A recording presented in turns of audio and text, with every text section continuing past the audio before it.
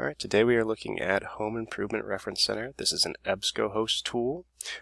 It is aimed mainly at helping homeowners maintain, redecorate, and also remodel different parts of their home.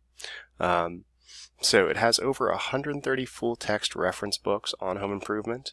It also has 40 full-text magazines and over 100 videos to help with that.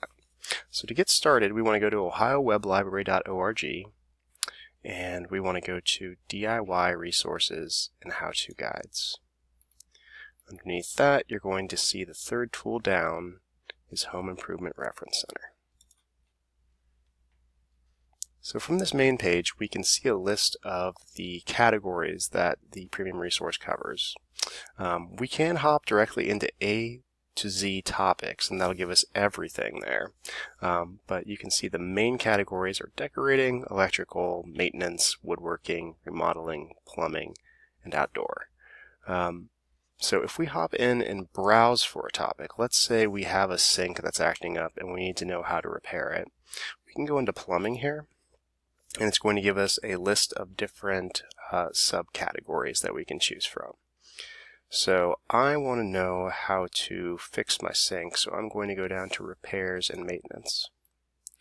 Underneath that, I can see a bunch of different subtopics that I can pick from. I'm going to go to sinks here. Alright, and rather than giving us a list of different articles to choose from here, it's actually going to direct us to a reference article that we can use to kind of help give us a baseline of knowledge for how to repair this type of sink.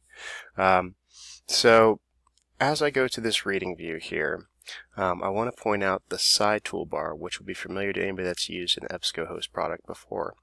One thing to note, you can print from either of these views, like either here or over here.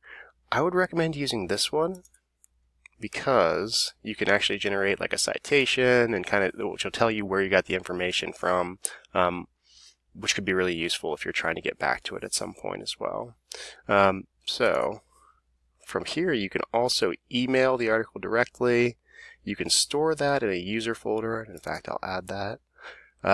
You can generate a citation here in a bunch of different formats. You can create a permalink so you can get back to the article very easily. And you can also share this out through social media platforms too by clicking here. Lastly, you can just download the PDF by clicking up here, but you can also do the same thing from here. So these two are essentially the same. You can browse the contents of this magazine too by using the table of contents over here on the left hand side.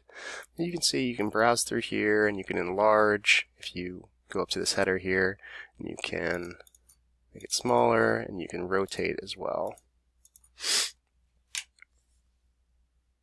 So let's head back to the front page here, and instead of browsing, let's do a search. So let's see. I would recommend using the predictive searching that pops up down here. This is really useful if you're not sure exactly what you're looking for. I'm going to see what type of topics we get if I do sinks here. So let's see. If I knew exactly what was going on with my pretend sink here, like I could jump directly into this if it was a clog. So that's a way to kind of zero in on information without just putting in your first search. I'm not exactly sure what's up with my sink, so I'm going to just go to sinks in general here. Click search. I can see a bunch of different topics here, and this is where I want to point out the limiters on the left-hand side. So I can make sure I only have full text articles if I click here. I can also adjust the publication date if I only need up-to-date information. Let's say like my sink model was only made like, I don't know, from in the last like 5 years, I could zero in on that. Or let's say it's really old and was only made in the 90s, so I'd want to pull it back to before 2000. I can also adjust the source type here. So not only can I just zero in on like magazines and books, I can also do bigger topics like remodeling, plumbing, decorating, and there's actually a slew of other ones that we can click on as well. Another cool thing to note is, remember that article that we added before? into our folder. So this is our user folder over here. And I can go through here, and if something looks interesting, I can tick pretty much anywhere here to add more articles, and that'll add to my folder view. Then I can go over here and I can either save these articles, I can email them, or I can print them directly from here. So that's a quick way to kind of get through a lot of content very quickly. I'm going to hop back to the main page because I want to show you guys this really cool part too. So like we were talking about before, there's 100 how-to videos on here.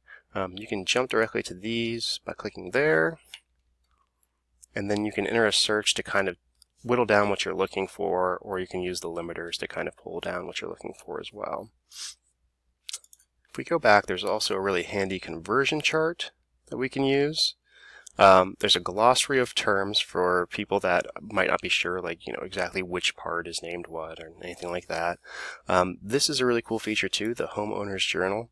So this is a blank PDF that is going to let us kind of detail different things about home ownership and about like when we've made repairs, different things like that. So this is a great tool for you to keep track of the different things that you need to as a homeowner. And lastly, there's advice here on working with contractors. So a really robust tool that's really easy to use. I would definitely recommend it for any new homeowners. So that is Home Improvement Reference Center. Thank you for listening.